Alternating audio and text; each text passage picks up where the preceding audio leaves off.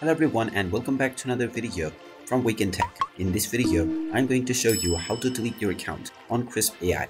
So let's get started right away. First of all, open up your web browser and then in the address bar type in krisp.ai and press enter. You will now be taken into the official Krisp AI website. Now if you haven't logged into your account already, click on the sign in button at the top right corner and proceed forward with your credentials.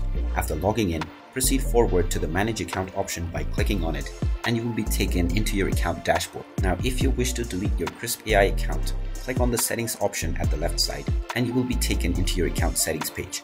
From this page, scroll down and you will see delete my account at the very bottom. Click on this button and you will be asked whether you are sure that you want to delete your account. Click on the continue button and you will be asked to enter your account password to verify your identity. After entering this password, you may also be asked to enter the verification code that is sent to your email address.